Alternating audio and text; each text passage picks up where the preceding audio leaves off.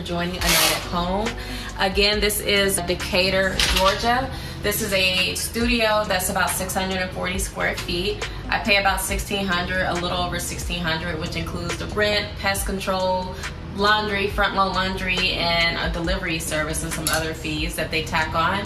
But let's get into it. So to the right, we have some art here on the wall. You'll see that throughout the apartment. I'm a big fan of art. This was done by my niece Mila in 2020, hence the mask. It was COVID during that time. Also, if we open these doors here, we have the laundry room, which comes with front load washer and dryer. I added the extra storage here. This is a shelf I got from Ace Hardware just to create more storage for cleaning supplies, laundry, tools, anything that has to do with work. Okay, if we go a little bit further into the space to the left here, we have the mud room. This is where I actually keep like my bags as far as things that I'm needing when I'm walking out the door, backpack, keys. Guests can put their shoes there and any other items that I need storage for as well. And if we come a little bit closer here to the right, we have the bathroom. This is something I decided to keep simple and clean. I'm a huge fan of like hotel bathrooms, so I went with the clean design look. Hence the white shower curtains. I'm a huge fan of the tub just because it's very, very spacious. I love to take bubble baths and really get in a relaxing mood. So you have the wide space tub, a little cubby for all your essential items while bathing or showering. And we have here this caddy. Is by Simple Human, very, very sturdy, as well as my garbage can, which is a stainless steel garbage can by Simple Human. And we have a little decor on the wall. This is probably the only piece, one of the only pieces you'll see that is not by a local artist or something that I did myself. I think this was from Target. My sister got this for me or gave it to me. I also have a little greenery here just to give it a little pop of color. Again, this is more of a clean space, just went with the white and cream colors just to keep it simple. And next we're gonna go over into the bedroom. Follow me here. So this is the bedroom. This is a small space, but I was able to fit a queen size bed here. The bed is from Calcery. It is a platform bed lined with wood and has the fabric headboard. Very, very sturdy bed, so I'll make sure to link that. You have also above, what makes this a studio is because there's not a actual window here, but what we do have is a opening here in the wall, which is more for fire hazardous situations. So that is why it's a studio, because other than that, it does have a layout of a one bedroom due to the hallway and the separation of the bedroom. We also have some shelving here for all of my books that I plan to read. More art here on the wall. This is a print my sister gave me as apartment welcoming, full of beautiful brown faces and features. I really love this because it goes along with the neutral color scheme that I have going here. What we have here is my nightstand. Keep a little warm industrial light. I'm really into the candlelight feel. I have here a diffuser that I use for aromatherapy just to create a relaxing mood. This is waterless, so it's pure oils that is burning, which gives you a true like that aromatherapy feel. Here, look over here to your left. You have this photograph right on the wall by Bennie. This is an artist I found on, a photographer I found on Instagram. I don't think he's on there anymore, but if I can find him, I would definitely link that. And if we come over here, we have the closet. I also utilize this for storage. I try to keep clothes that I'm not using stored away just to create more space. We have like a shoe storage rack or boxes here that I purchased off Amazon. This comes in handy. Lots of shelves and a drawer. I don't have a dresser, so I really utilize this space for just about anything that I could. Alright guys, so that was the bedroom, so let's take a look at the rest of the space. Here we have the hallway. Again, it gives that separation, which gives a one bedroom feel. And you have here two large scale paintings on the wall done by me. This is actually the first thing people notice when I open the door is the paintings on the wall, because they're large scale painting. These are paintings I've done in 2016, the last time I actually painted, and the first time I painted something as large as this. So this definitely sets the tone of my apartment, the color, the feel of it being a space full of art. This is a portrait, very intimate portrait, a little bit of nudity here, but I really leaned into the browns and the cream colors and the whites just to give that neutral color feel. And what you have here is James Baldwin. I'm a huge fan of his work. I thought he was a man before his time, and this is actually what I titled this painting. If you enjoy debates, check out his debates on YouTube. I really liked his thinking, so usually when I'm painting something, it's of people that inspire me or just because I like something that I have in my head. So that's the hallway, just focused on the paintings here, and everything else is pretty simple, and we lead into the living space from there. Alright guys, so we are now in the living space. This area is where all the entertainment happens, the whole space. Again, this is a studio, so it's an open concept space.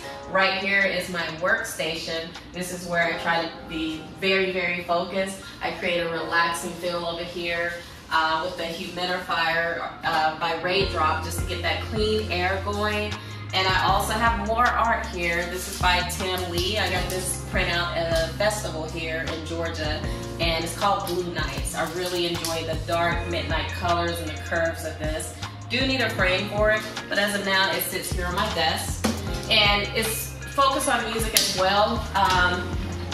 Again, I consider this the entertainment section. Here you have the work chair. It is a gamer chair. I'm not a gamer, but I really enjoy the relaxation of this chair that it offers. As you can see, we get a little lean action here.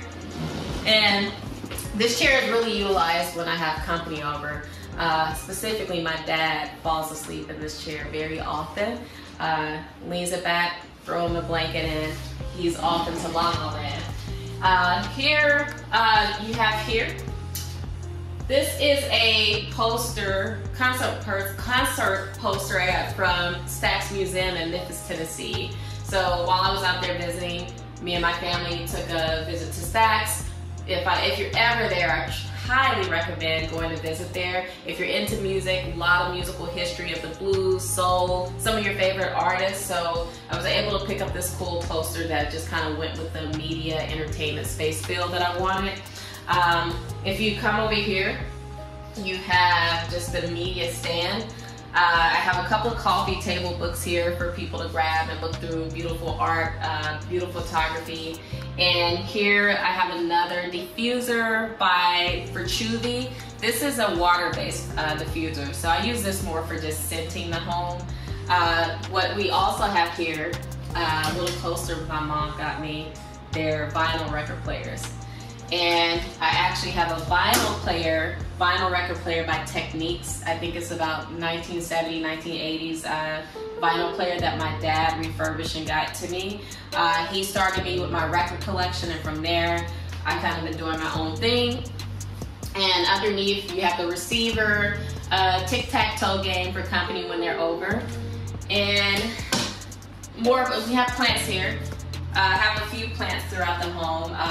I don't have a green thumb, so all of my plants are very low maintenance.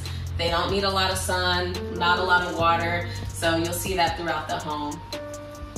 Here, more records. I have some records here. Here I have this standing mirror that I got from Ross or TJ Maxx. And over here, we have another seating area.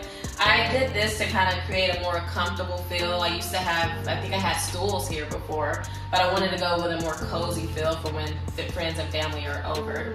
Right here you have a print from Christina Martinez. This is called Movement. She's a Seattle-based artist, so I purchased this while living in Seattle, brought it with me, and love the colors, love the face and the diversity in the faces and the colors in this picture. So also got that frame by the same person. I got framed, had the James Brown poster frame. So if you're in Decatur, Georgia, I'll make sure to link that as well. More storage for my vinyl players under here. So the record collection is growing. And here you have the couch. This is by Article, just a pebble gray, comfortable couch. I actually wanted the lounge, like the L-shaped couch. However, this is a studio space, so it's pretty small. So I just went with the 3-seater couch, but it sits very comfortable. I fall asleep on this multiple times if I'm watching a movie or just relaxing. As I mentioned, plants, they really bring a lot of life to the home. This is Dashlyn. She's a mass cane. She's pretty new, so I'm still learning how to take care of her, but so far she's surviving. And as you can see, lots of window space. I actually picked this unit because I knew I wanted plants and I knew I wanted natural sunlight, so this gives you a lot of that window space. All right guys, let's take a look at the patio. This is still in the making. So what we do have here is actually really cold today in Atlanta, but Decatur. So what you have here above, I decided to screen the lights here just to give that warm candlelight feel. I'm a fan of that, as I mentioned earlier. And over here we have a little 2-seater chairs over here. But this is all probably from Ross or TJ Maxx. Again, I haven't put a lot of focus here because sitting out here, if it's not cold, then it's mosquito infested. So I'm typically only out here fall or spring, and even then, it's kind of rough. You know, the mosquitoes are no joke out here, but I did create some seating for moments that I can actually come out here and enjoy. One other thing I want to show you guys that I forgot to show you is my beautiful blankets made by my mother. So she crochets. I have a lot of blankets. A lot of them are in storage, but this is a couch robe that she made for me. So I really enjoy her work. I'll make sure to share some of that on my channel. If you guys are interested in custom made blankets, gifts for newborns, or people you enjoy in your life, make sure you follow me for when I do actually speak about these beautiful blankets. Here I have my fiddle leaf plant. This is my second fiddle leaf plant. I gave my first one that I nurtured back to life to my dad, and end up getting another one. Again, I really like to see the cycle of plants grow. I think it's something really meaningful in watching that happen. So I'm a huge fan of plants. You'll see them throughout the home. Here, which was meant to be my grocery list, this actually turned into the I Was Here post. So I decided to keep that. It brought a lot of character to my home, and it brings me joy to see the messages left by my friends and family. You also have a couple of pictures of my grandfather. Rest in peace, Mr. Jesse. I keep a picture of him close. He means a whole lot to me. Family in general means a lot to me, but he was a huge part of my childhood, so I keep him near. Also have my nephew Kristen here. All right, so yeah, you have the double door stainless steel fridge. Comes with the apartment, of course. We have, hopefully it's organized. It's organized enough. So again, you have the double doors. I keep menus here for when friends or family are over.